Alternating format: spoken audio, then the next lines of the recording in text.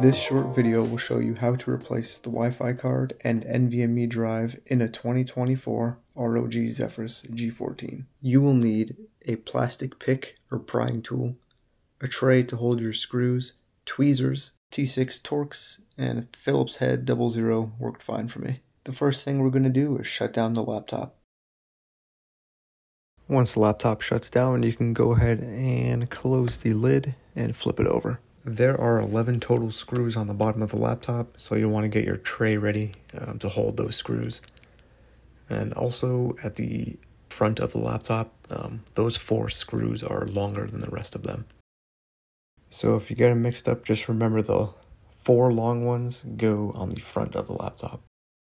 There are 2 rubber covers we'll need to remove to get to the screws underneath.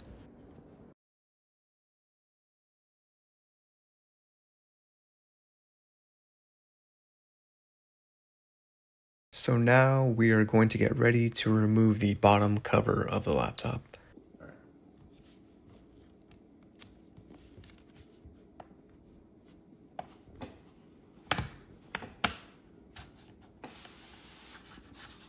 You can see I pull up on the bottom cover there, then you can get the pick right in, and you don't want to push the pick in too much.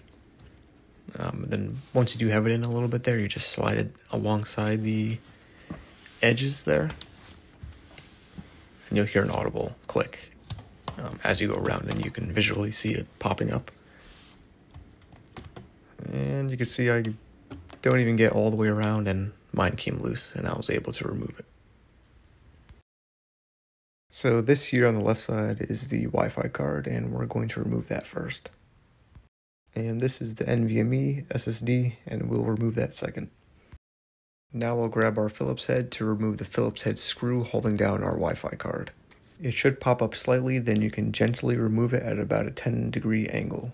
Now you can carefully remove the antenna connectors using tweezers, or even your screwdriver should work. Now you can grab your new Wi-Fi card and we will install it. You can try putting the antenna connectors on first if you want, but I like to put the card in first and then connect the antenna connectors afterwards. You can carefully slot in the new card at about a 10 or 20 degree angle. Then hold the card down and use your Phillips head to screw it back in. Now for these antenna connectors, you'll want to be very careful. It's a circular type of connection that actually pops in. So you'll want to place the connector just above where it needs to go, and then you're going to push down directly on it, and then it should pop in. Now for the NVMe SSD, it has some shielding on it. We'll want to remove that first. Just be careful not to rip it. This is just a flap that you need to peel up to gain access to the Phillips head screw. Once that's peeled up, you can use your Phillips head to unscrew that Phillips head screw.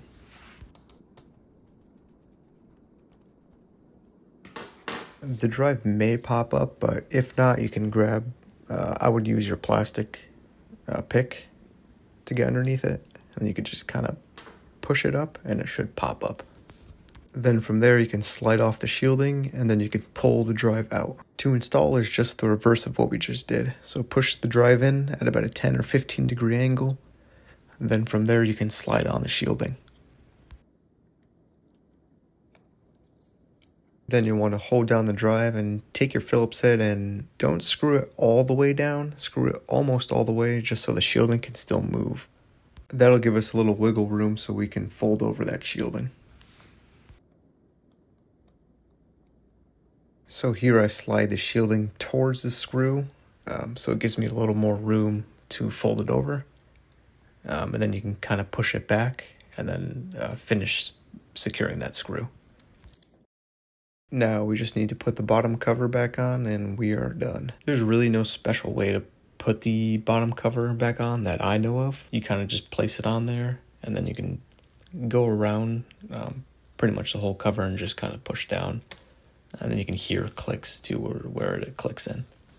And if you're nervous, just start off with lighter pressure and then, just gradually put more pressure on the back panel to pop it back into place.